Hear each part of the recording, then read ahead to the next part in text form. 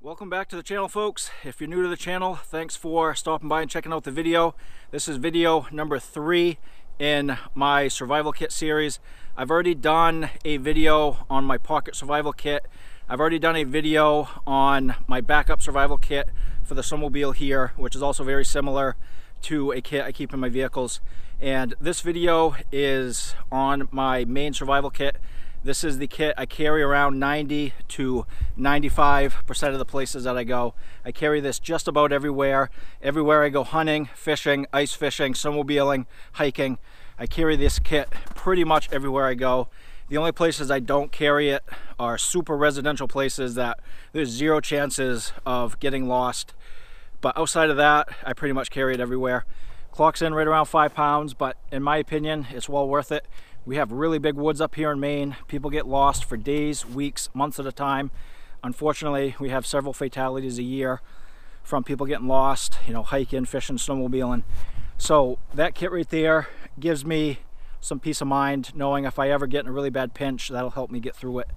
So I'm just gonna do kind of a quick breeze through. If you folks want me to expand on anything, leave a comment down in the comments, and I'll try my best to answer them, or maybe do like another follow-up video if you guys have anything you want me to follow up on. But let's get right into this kit, folks. We have a 5-liter S.O.L line. I think this is their heavy-duty bag. I can't remember the exact name of this. It may be the Discovery line. I'll put it up on the video. And most of the stuff I'm going to link down in the description so you guys can check it out. I'm going to leave some Amazon links. This is a brand new bag.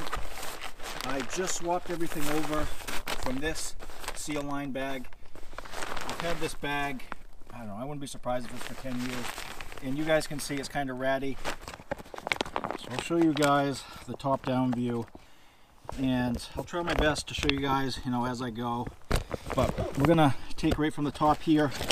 First thing on top, 2 heavy-duty zip ties. And right on top is my Leatherman. Admittedly, I usually carry this actually on my person, like in a pocket, but I put it in there just because this is always with me. This is the Leatherman Wave. No introduction needed. Very sturdy piece of gear. I go everywhere with this. And this Leatherman here has been on literally every trip I've ever been on. Fishing, ice fishing, snowmobiling, hunting. This goes with me literally everywhere I go. It's one of my favorite pieces of gear. And next is a backup headlamp. I carry a headlamp with a big battery pack on the back, but this is a black diamond. It's got good battery life, and I like having a backup. And next up here is just a little med kit, and you can see right on top we have some bleed stop. I'm not going to tear this entire kit down. Band-aids, gauze, rolled gauze, pack gauze, steri strips. I have some iodine pads, you know, for disinfecting. Basic medication, Benadryl, aspirin, ibuprofen. One thing I will tear out of this and show you is these sliver pullers here. These are the Uncle Bill's silver grippers. These little sliver pullers here are almost invaluable, and slivers are one thing that a lot of people underestimate. If you have a sliver that gets infected, that's no good. So in my opinion, these little guys are worth their weight in gold. And next up in this bag, I have a whistle tied to my main compass that I use, and I have a signal mirror and some flagging tape. Nice signal mirror here. I recommend every survival kit have a signal mirror.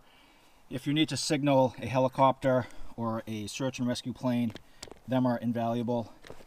This is just a Suntu compass. I've had this, I mean, for years. I wouldn't be surprised if I've had this for almost 20 years. It always holds north fine. And just some flagging tape, you know, it's good to mark a trail. And just a loose roll of duct tape. I picked this up really cheap, just 50 cents. This is 10 yards of duct tape.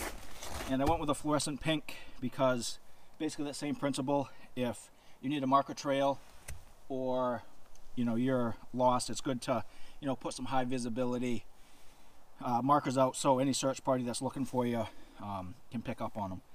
And we all know the things you can do with duct tape. I mean, are pretty much endless. I'm not going to go through all of them, but one thing people don't realize with duct tape is you can actually use these to help you get a fire going. Duct tape works really good as a tinder extender, you know, as a tinder flame extender. So just a little roll of duct tape there. Just a little roll of paracord. This is probably 20-30 feet. I'll show you what else I have, but just a small roll of that.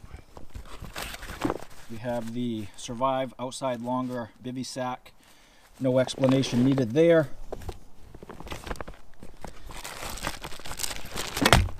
And this is what I would call my main fire kit.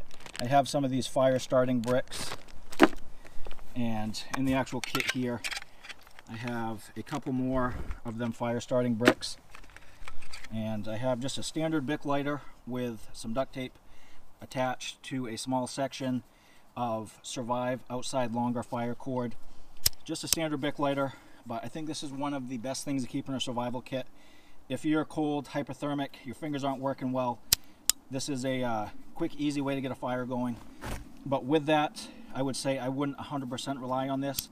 If this gets wet or you dump your butane out by accident, this isn't going to work. So even though it's good to have, I wouldn't rely on it. And I would have, you know, at least 2 other methods of starting fire, which we'll kind of talk about right now.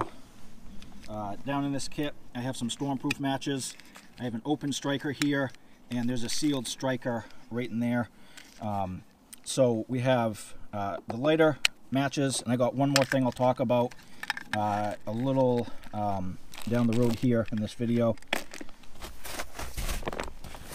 Alright, so GPS. This is my tried and true GPS. This is an old Garmin Venture HC. This was one of, if not the first things I bought when I got out of college 16 years ago. And similar to my Leatherman, this has been on literally just about every trip I've ever been on. I use this all the time to check direction, mark waypoints. I am getting ready to upgrade. This is kind of getting a little funny, turning off and on. So I am looking at the Garmin 66i or the Garmin Explorer Pluses. So this is going to be getting retired here pretty soon. And I didn't mention earlier, the other ones I'm looking at are the satellite communicators. So I'm currently looking at them as we speak. So what we have here is just another piece of my fire kit. This here is some handmade fire starters. I have some of them dollar store, them circle, I think they're makeup removers, and I have some 91% isopropyl alcohol in here. You hit these with a spark, they light up instantly. So this is a good fire starter. If you can't find any natural fire starters or it's soaking wet, this will work in just about any situation. And just some more fire making redundancy. We have a pack of stormproof matches, some cotton in the top, waterproof container. Nothing fancy there. Alright, let's go to this one. So this bag here has a full bottle of water purification tablets, and we have about 10 feet of this reflective duct tape. I like to have a method of passive signaling. I touched on that earlier with the flagging tape and the pink duct tape. If I'm ever super lost, I want to have quite a trail going off of where I am, just to alert any search party that may be out looking for me. And if they're looking at night, this reflective duct tape sticks out like a sore thumb. So that's why that's in there. This is just a roll of fluorescent orange duct tape. All right, let's get these 2 things out. So I have a little roll of zip ties there. And this saw I have is brand new to the kit. This is the Bahco Laplander. And I just did a review of this a couple videos ago. And this is a real nice durable saw. So that's brand new to the kit. And next up we have the tried and true Morakniv. No introduction needed here. These are all over YouTube. This is a phenomenal $30 knife. I think I actually paid like $27 on Amazon. This is a heavy duty. I can't remember if I said that. This thing is razor sharp, real nice knife, perfect for the kit there. So I have a vacuum sealer bag that I sealed one end. I can fit about 2 gallons in here, just freestanding. If I want to roll the top and you know, tape it down, I could carry, you know, gallon and a half, maybe, you know, gallon and a quarter. So just a water bag there. And this is the Survivor filter, collapsible bottle, I think they call it. Just another way to transport water if needed. And that goes with this water filter here. This is the matching Survivor filter. This will actually screw onto here, so you can fill this up with water, you know, and drink right from the filter there. We're getting down towards the end, folks. I have two high-vis panels here. I got these at Hobby Lobby. These are like $1 a piece. So these are similar to duct tape. Many uses for these. You know, my main usage is for signaling, and you can make char cloth out of these. You can do basic water filtration with these. It's not going to filter down, you know, to the stuff that'll make you sick, but you know, you can do basic water filtration with these. You know, if you needed to improvise a hat, you could make a hat out of these. If you needed to improvise a face shield, you could use it for that. Many uses for that there. And next up, I keep just this little roll of duct tape, electrical tape, and some more flagging tape.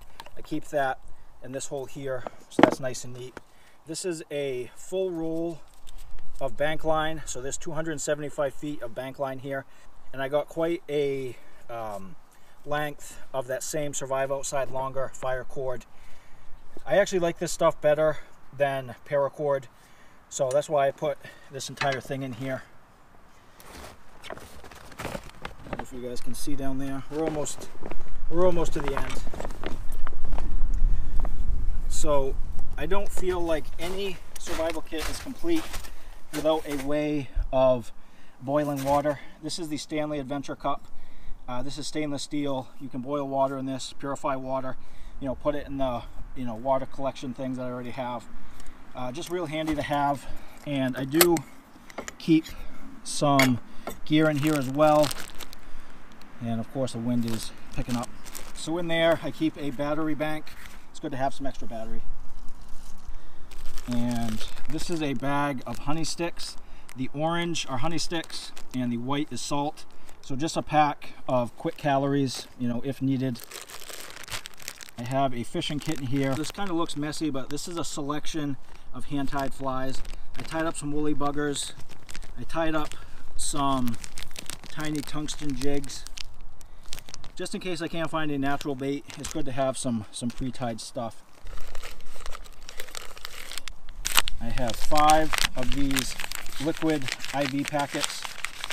These are just some quick energy calories, you know, basic vitamins, minerals, nutrients.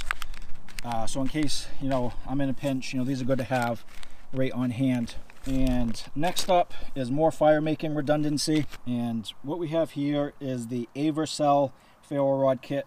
This came with 2 of these and 1 of these here. This is a hemp cord with baffle tube. You fluff this up on the end, hit it with a spark, and it lights right up. I put some duct tape on it just in case I happen to drop it. It'll be good to have, you know, this a little more high vis. You know, I can't stress it enough. If you don't know how to use a ferro rod, I highly suggest learning how to. If your lighter ever goes down, your matches get wet, this ferro rod will still work. In rain, snow, doesn't matter, this will still throw a spark. I highly recommend that everybody gets to know how to use a ferro rod there. And in that same kit are some homemade fire starters. These are them same makeup removers.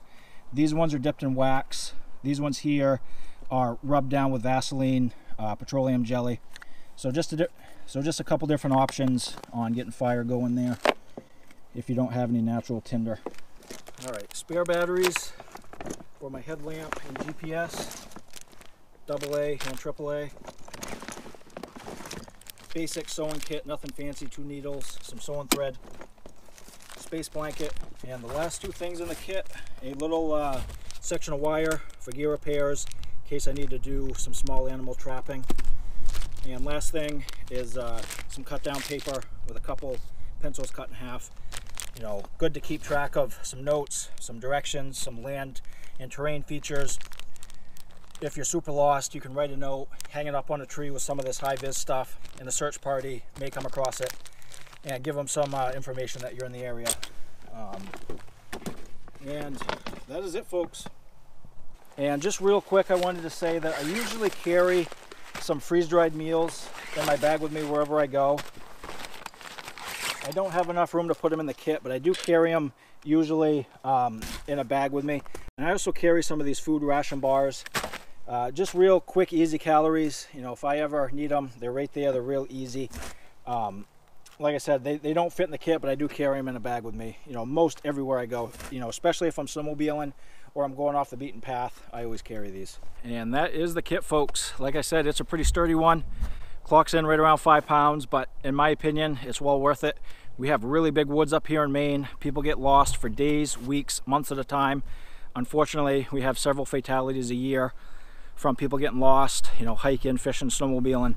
So that kit right there gives me some peace of mind knowing if I ever get in a really bad pinch, that'll help me get through it. Maybe more than some bring, you know, maybe less than some bring, but that's what I carry everywhere I go. Like I said, 90 to 95% of the places I bring that exact kit right there. If you folks have any suggestions, feel free to leave them in the comments. If you guys would add something, take something away, feel free to leave that in the comments. Sorry if this was a long one, folks. I tried to keep it as short as I could. But we're going to wrap it up there, folks. Thanks for watching, and we'll see you guys on the next one.